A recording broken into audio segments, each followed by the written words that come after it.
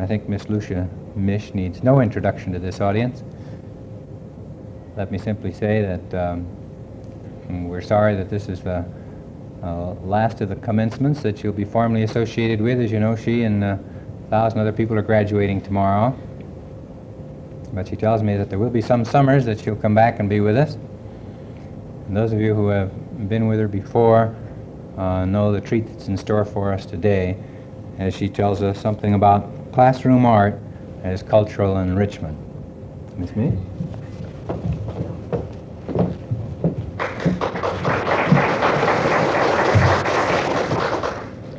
Thank you, Dean Burkhardt, and I really consider it a great privilege to be here. It seems to me that to be a part of this seminar is really a distinct privilege. And I thank everybody for asking me, and I thank you people for being here on this hot morning. I'd like to make this very informal. There's not going to be any firstly and secondly and thirdly sort of an arrangement. It's just going to be sort of an art education, shall we say, lesson, as though I were having a class, and I'm just sort of thinking out loud. I feel very strongly about art education because it has been my main interest for many years, along with my weaving. And this last month, I was in New York and heard this conference at the Museum of Modern Art on art education, a spiritual frontier, and it strengthened some of the ideas that I had. Mainly, I would say that art education to me has always seemed much more important than just simply taking some materials and making something with them. It seems to me that there should be a much broader feeling about the field of art education. I'd like to read this little story. This is by a little boy. Our paint boxes have just a few colors in them. That's all. 7, that's all. Just such a few colors didn't interest me. I wanted a lot of colors. That is, not a lot of different colors, but lots of kinds of color. It's sort of hard to explain, but you can see it in a zinnia. There were some growing in our garden, and in those little petals, starting at the middle, you can see lots of shades of one color before you get to the edge of the flower. In the little tiny part that makes the center, well, it was greenish, but light, not dark. That was the middle, like a bullseye. And then the petals start growing, and they start changing color. First there's a lemony color, and in the next band, more yellow, and then the petals turn to a real yellow, but soft. And they seem to change a little speck all the way to the edges of the flower, where they got to be a very rosy orange.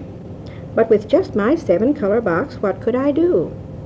I thought I'd try just the same, and the first thing I knew, I had a lot of samples all over my paper, and I had lots of those zinnia colors by just mixing around with my paintbrush.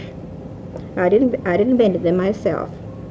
It was a spectrum, the teacher said, and if I'd stay in a while, when we went out to recess, she'd explain that to me. That little boy was very fortunate in having a teacher who went further than just simply handing out materials, you see, to the children. She really wanted to broaden them. I feel that this culture enrichment is one of the responsibilities of all teachers, and art people have a great deal of opportunity to do that. We have wonderful materials to work with. And when I think about culture and the meaning of culture, the sum total of the values and the beliefs of a people, of a period, it seems to me that we can do so much in influencing people. We can do so much in helping to deepen sensitivity and to raise values or standards of values in so many ways. I've had some experiences that have interested me, and you don't mind if I repeat a few of these experiences. I feel that some of our main opportunities perhaps are in these directions: art history, even in the first grade, and work with materials, and just general appreciation, talking about things. There are many ways in which we can enrich culturally the children that we have with us. And if we don't do it, I feel that we're missing some of our opportunity and our responsibility. This meeting in New York, Art Education as a Spiritual Frontier, I think it was the first morning that one of the gentlemen spoke. He was from New York University, and he spoke on the building that was taking place in Brooklyn Heights. He said that's the area where I live, and he said it is a shame what's happening up there. They're putting up these large housing developments, and they're tearing down some of the fine old Georgian mansions to make room for these developments. Now, he said there seems to be a lack of appreciation of the things that are fine and sound just to put up something new. And all the way through his talk, and this was sounded again and again throughout the meeting, that the art people really somehow have failed in their field, other people have too, and that we must take this more seriously, this developing of more sensitivity, this increase in appreciation of the things that are really good, and aiming always toward having more things that are good. And so it seems to me that teachers, there are lots of ways we can do it. We can talk about color, just like this little boy, in doing this little painting lesson. I don't think that all art lessons need to be working with materials. I think we can just talk about things. I find that little children love to line up, and you can talk about, ask different children with blues on to get up, and they all stand in a row, and I'll say, now, why do you suppose you're all standing up here? Well, maybe they'll discover they all have blues on, but the blues are very different. And maybe another day it'll be going to the window and maybe studying the shape and the form of a tree. There are so many ways of teaching this appreciation. It interests me very much how children will be so sensitive to things if we call their attention to it. During their little periods in the morning, 5 minutes perhaps before they start their work, if you have a few flowers, and you know how children bring these flowers, especially first and second graders, their hot little hands and their flowers are all mashed down. Margaret, you know, don't you? And they're just held until they're just wilted. Well, then you, of course, are very busy, and you stick them down into a fruit jar and hope that they will revive. Sometimes you get so busy that the jars stand there for days and they don't revive, but often these flowers are quite beautiful, and you can use them for little lessons. And I found that it was rather interesting to take little bowls and containers of different materials and different shapes, and in those 5-minute discussion periods, we'd have some of these little appreciation lessons. We talk about the flowers and the kind of containers that are appropriate for flowers. That a zinnia doesn't go into a glass container. A zinnia is better in a pottery bowl or a copper bowl because of its woody, stiff, bristly stem. That cosmos probably might be better in a crystal bowl, and that kind of thing. We talk about the types of containers, the height of the flowers with the containers, and maybe the color of the paper you use under the bowl, and even first graders, many of them catch that. So we use discussions. We use field trips. I think there's a fascinating book that I love to talk about. I love to read the book. It's by Tamima Ghazari, and she calls it Footprints and New Worlds. And she speaks about this one day when things were rather dull, and said to the children, shall we take a walk? Well, of course, you know, the children loved to take a walk, and they went out and having this wonderful walk. And then she said, now just stop where you are and make a line around your foot.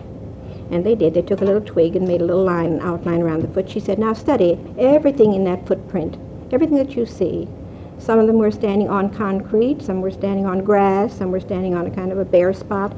They studied the grasses, they studied the pebbles, and then they went back to the classroom and talked about those things. And she told them about grasses, that there's not one blade of grass in the world like another one. And she talked about the grass, how it would look to the little ants that some of them had seen. It would be just like a jungle. And then she said, all right, after quite a discussion, why don't we just make pictures of the things we saw in our footprints? And she said she had a very exciting group of pictures.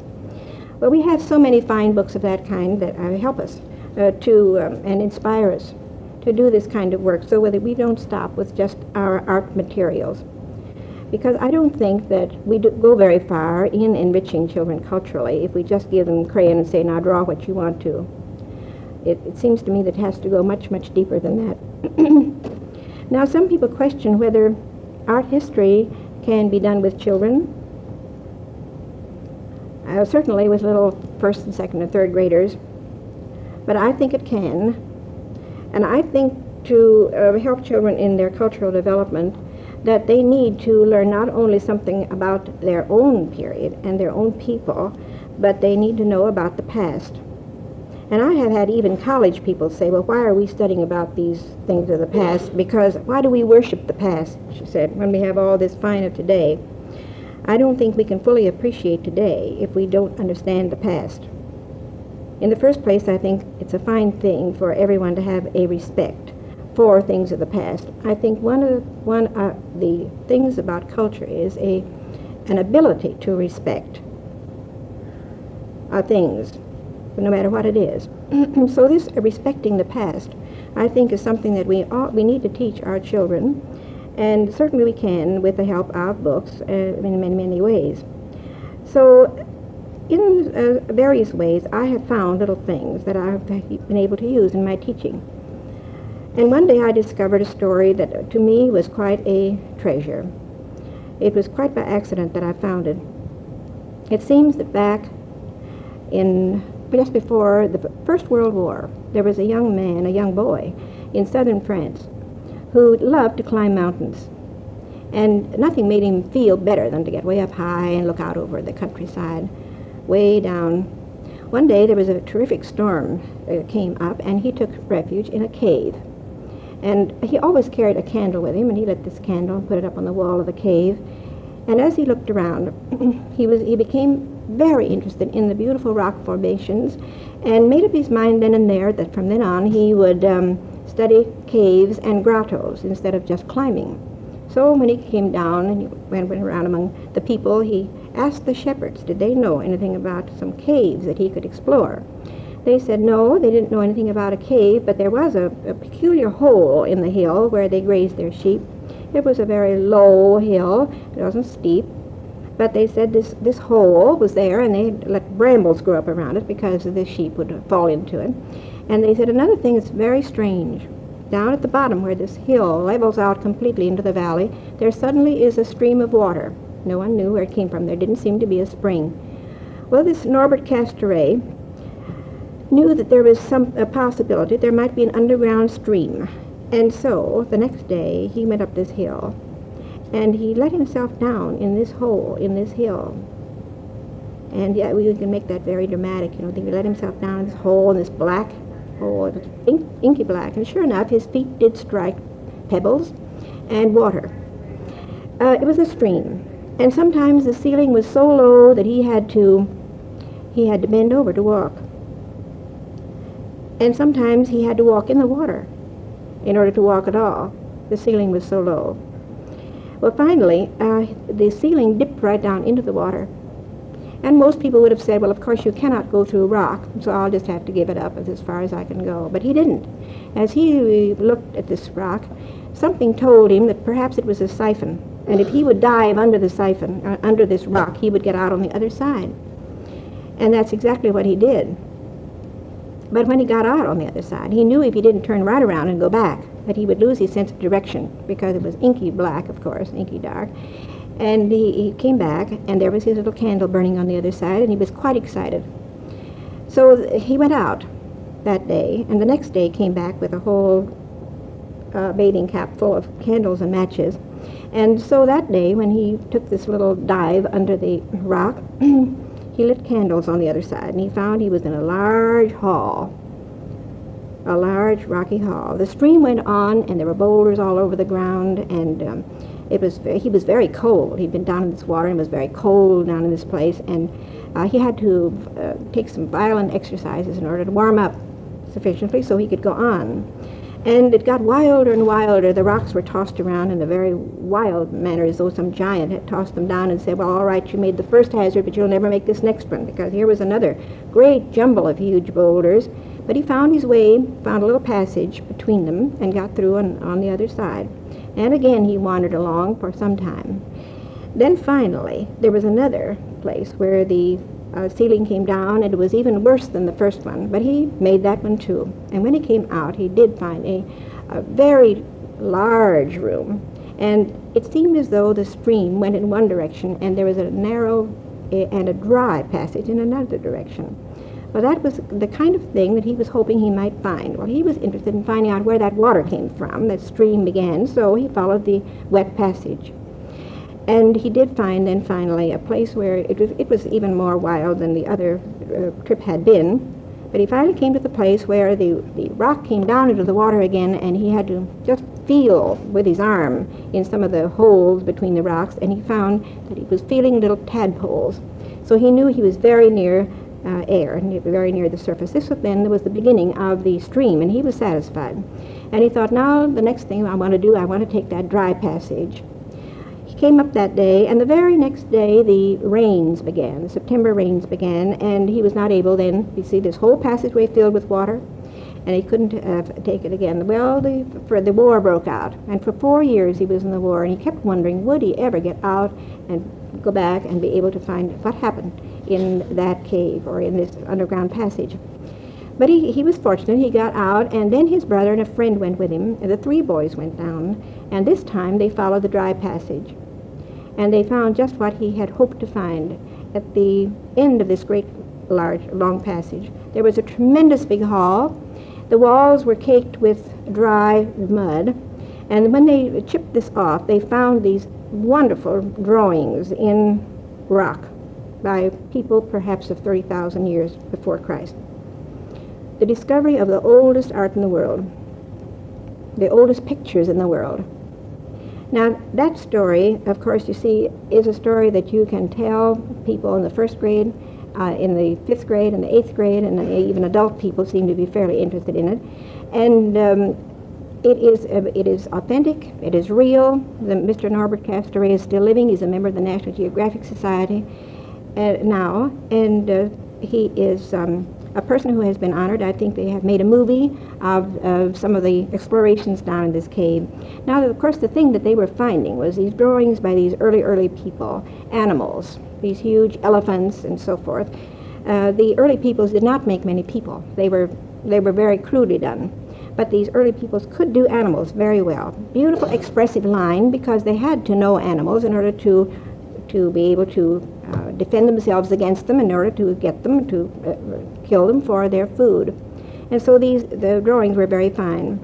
This is in the Pyrenees Mountains in southern France. I just accidentally found this story in the National Geographic of August 1924. And it has fascinated me and has fascinated hundreds of people. That is an art history lesson. And it's the kind of thing that children, and if you make it a little dramatic and make some sketches on the board, you know, and everything with it, really is very impressive for children, and it makes an impression on them so they remember it. Then we have some perfectly beautiful books.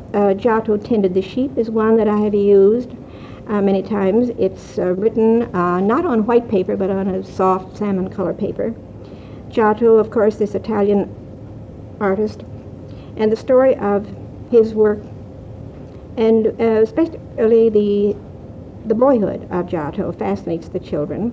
I have read the whole book to children when they were doing lessons, like in watercolor, when everybody was painting. They were all painting just freely, whatever they wanted to paint.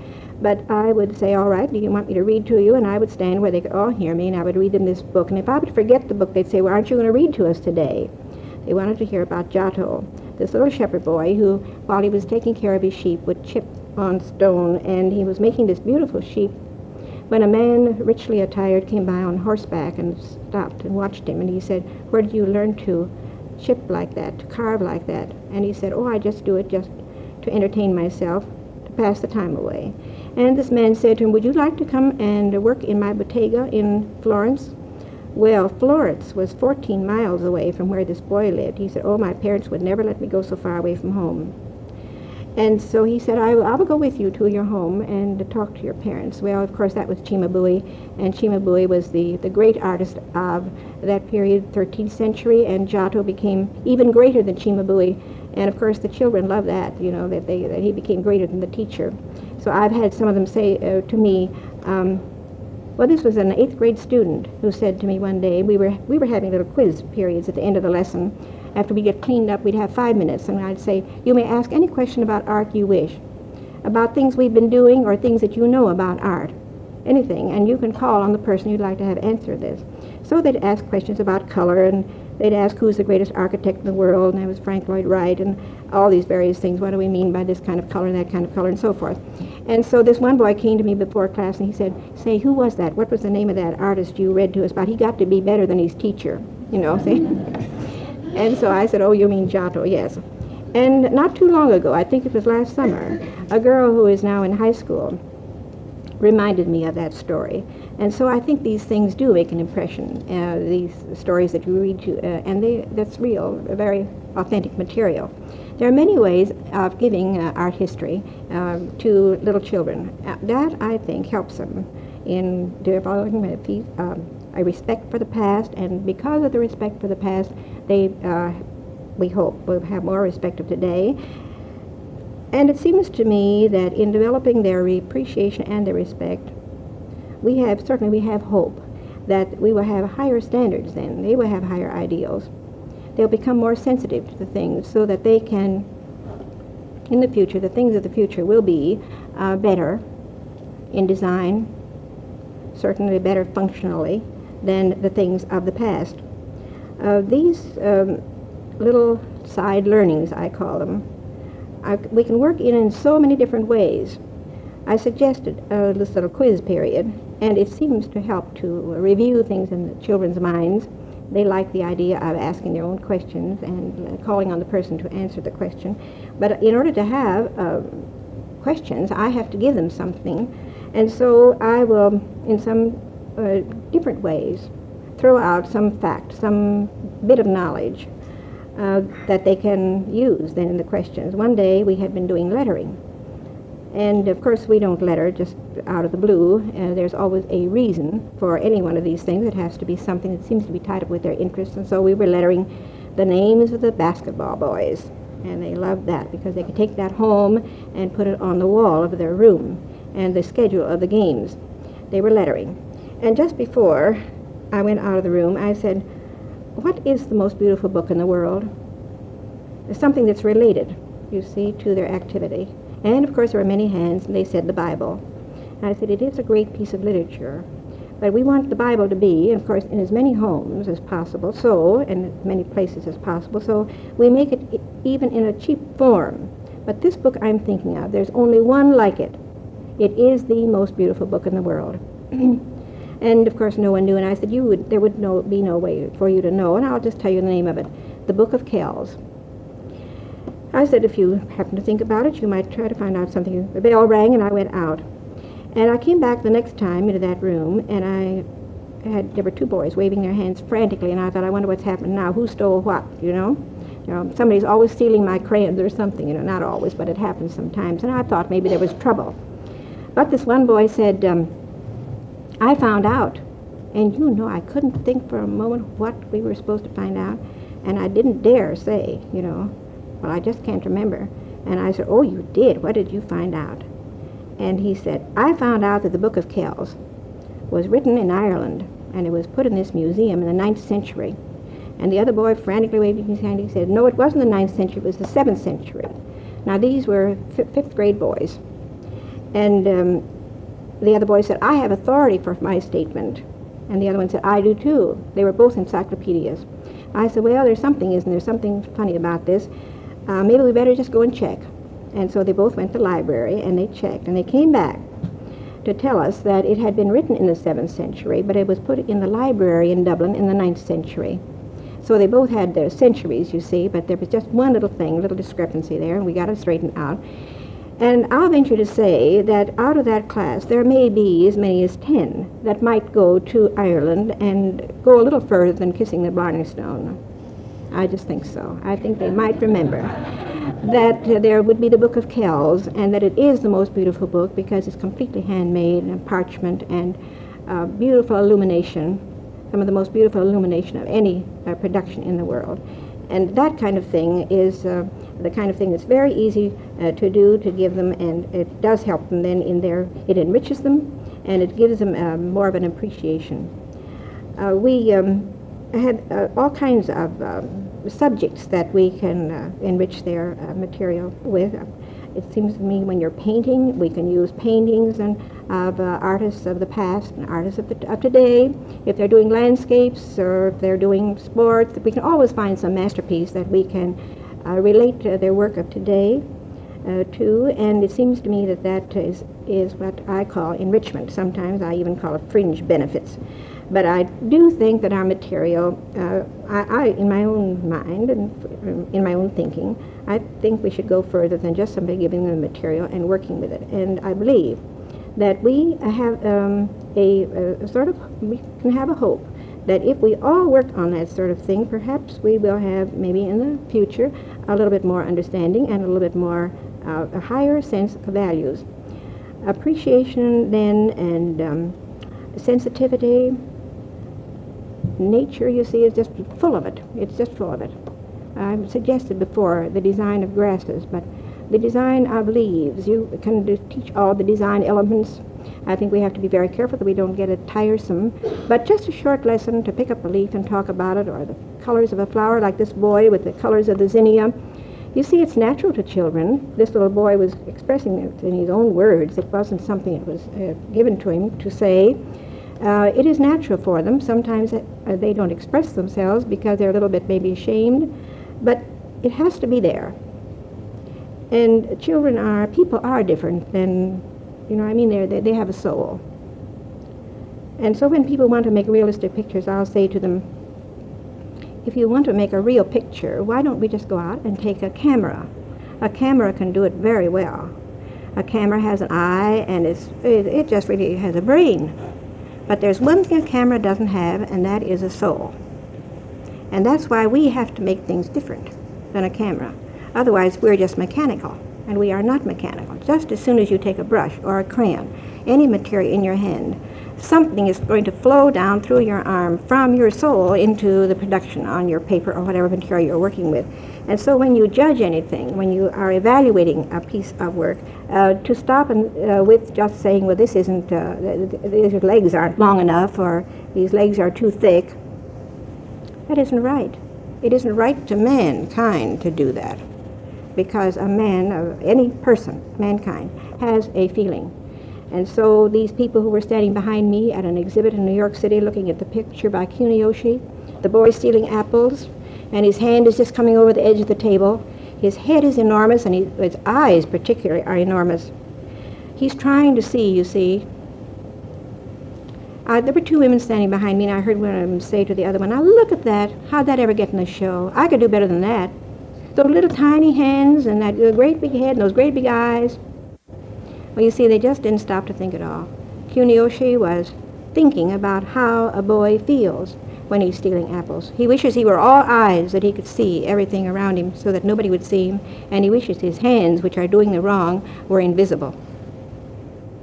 Kuniyoshi is a marvelous draftsman, and he would know how to draw as accurately as anyone, as realistically.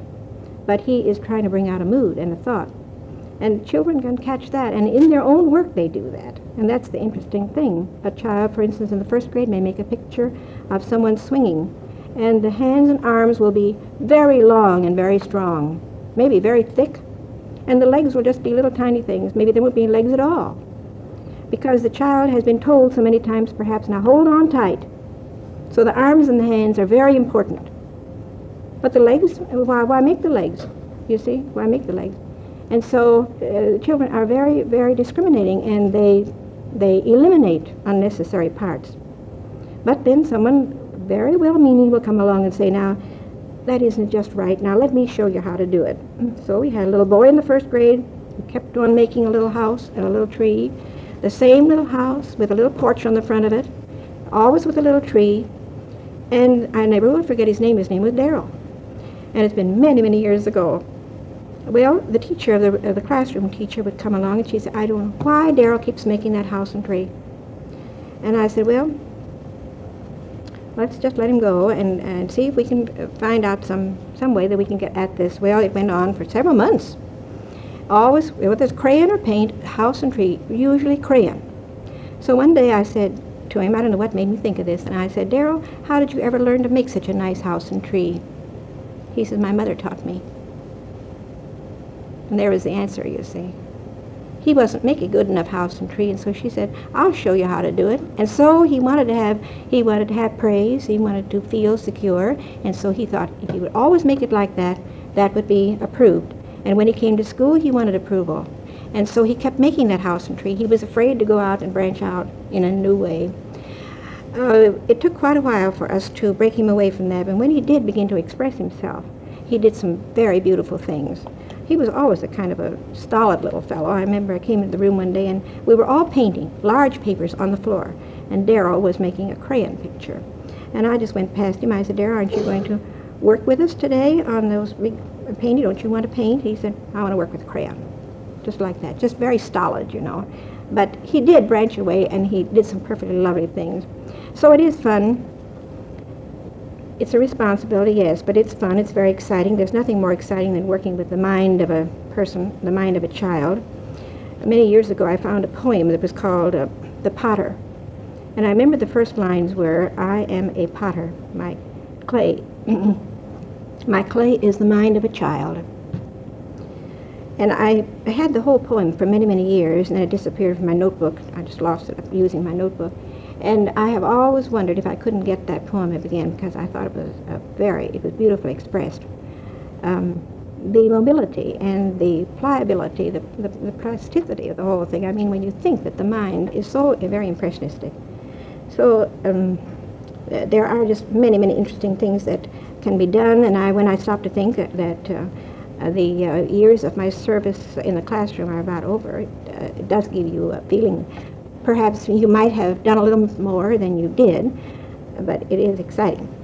Now, I think perhaps I'd like to give you a little time for questions, and so I'm just going to end, if I may, with this little story, also by a little boy.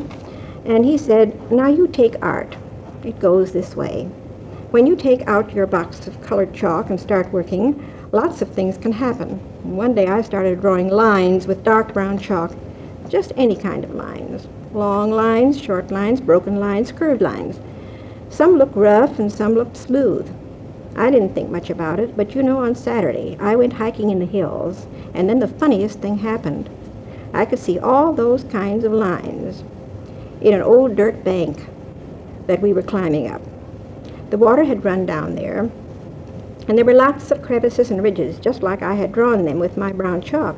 Last fall we studied about erosion, so I knew what it was, but I never expected it might make a pattern. That was nice to see. The teacher had talked to us the other day about rhythm in line, but I didn't quite know what she meant. And there it was. The other kids didn't see it, and I didn't say a word. Thank you.